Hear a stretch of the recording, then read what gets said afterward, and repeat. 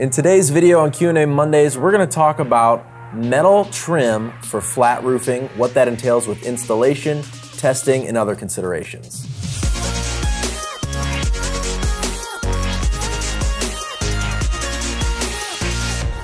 What's up, guys? Welcome to the Metal Roofing channel. Welcome to Q&A Mondays. I'm Barnette, and make sure you subscribe if you're new.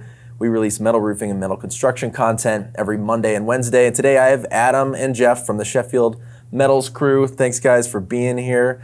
We're talking about flat roofing and how metal is used in a flat roofing scenario. There's a couple different ways that we see that. So that's my first question for you. What do you see metal being used for in a flat roof scenario? You know, one of the interesting things is metal is used in almost all types of roofing, whether it's trims and flashings, things like that.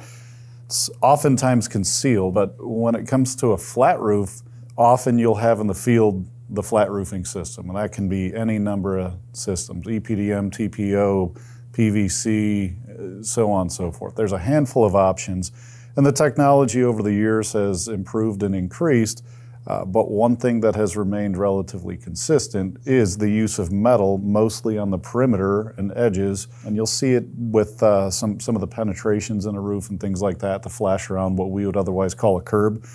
But by and large, it's considered a flashing type item for a flat roof. Jeff, can you tell me a little bit about some materials and paint that you see used for that trim on a flat roof? Yeah, so the material is going to be specified usually, by whoever's, designing the building, but it's usually anywhere between 26 gauge and 22 gauge metal. They do use both paint systems, whether it's, the SMP paint systems or the Kynar finished paint systems. Sometimes I would imagine they'd go with the lesser paint system if it's going to be covered up by the flat roofing itself. But a lot of flat roofs have coping caps or parapet walls with coping caps on top of them. In those areas, you might want to use a better paint system just because obviously it's going to be very visible. It's not going to be covered up by anything. It's almost like a decorative piece. So using a PVDF paint system in those areas, could be beneficial for long term. What are some other materials that we see used with flat roofing? The metal you see, the PVDF coated metal that we're typically selling for a flat roof, that's just really what you can see from the ground. Typically a membrane type system, like I mentioned, TPO, PVC, EPDM, those will also have other metals that are called clad metals. That system can be heat welded directly to that clad metal. You can't intermix them. It's got to be a TPO clad metal or a PVC clad metal, so on and so forth. And that really is the metal that is keeping the system truly weather tight on the edges. And really what you're seeing from the ground, that colored metal, is really architectural. And so when you're talking about architectural appeal, you have your choices, you got rigid systems, but that architectural piece is also making sure that edge stays down and performs in uplift scenarios, while the clad metal and the membrane system are what's keeping it weather tight. So you buy that as a piece, right? Do you buy it from the same manufacturer as that makes your flat roof? Yeah, typically you're going to get that clad metal with your membrane product as well. Okay, gotcha. Let's talk about testing for metal used in flat roofing. Jeff, can you tell us a little bit about that? Yeah, so the big test that's available now for edge metal systems is called ES1. It's an ANSI test, and it's basically a pass or fail test where they take and you have your detail or your profile of what it is that you're looking to get tested, and they basically see how much pressure it's going to take for it to come apart.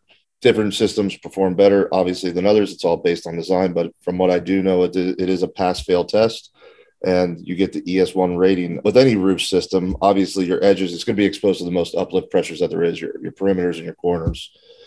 So having it tested and knowing it's going to perform to certain conditions, obviously means a lot, because if the perimeter or the corner of your edge of your roof goes, basically the rest of the roof is just going to follow suit with it. So that's why they're specifically testing for these flat roof systems at the edges and corners and things like that. So does that mean there's like true engineering with ES1 testing, or is it more like a general UL90 approval? So I think that's kind of a difficult question to answer in that there's both options available.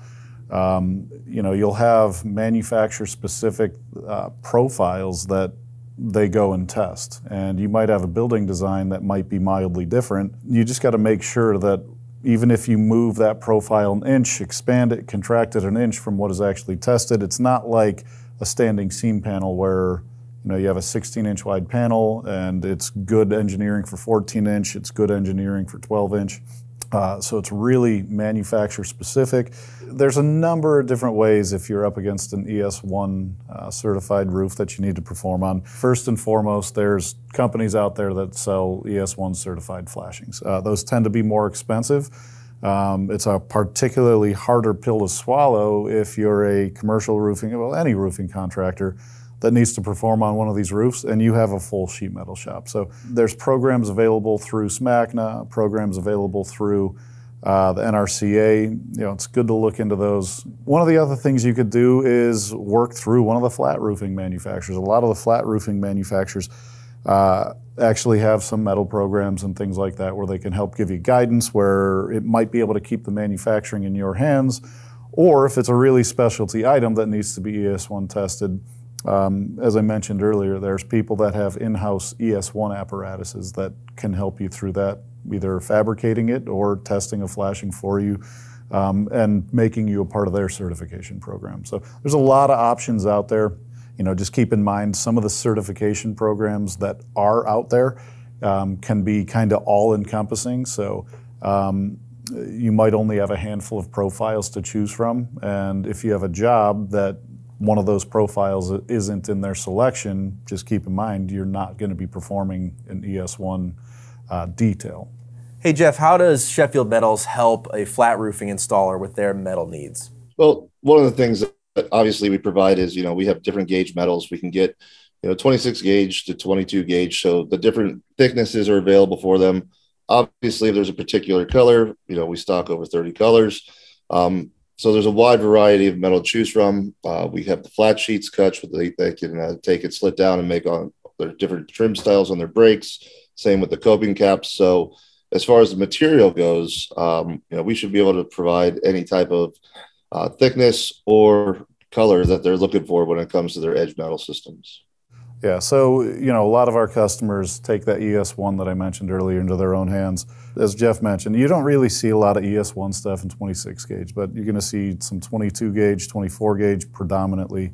On occasion, in certain areas, you'll see aluminum being specified as well, and you're typically not going to see anything lighter than an 040 specified on aluminum. You see people using a lot of our 050, even 063 in these cases. So these are things that we can help with. Oftentimes, these are situations where the contractor needs to take that ES1 into their own hands, but we can certainly help give guidance on where to do that, how to go about doing it, things like that. Thanks, Adam and Jeff. Hope you guys learned a little bit about metal trim and metal usage in a flat roofing scenario. If you have any questions, comment down below or visit us at sheffieldmetals.com. Subscribe here to the Metal Roofing channel. And as always, I'm Thad Barnette, and we'll catch you next time.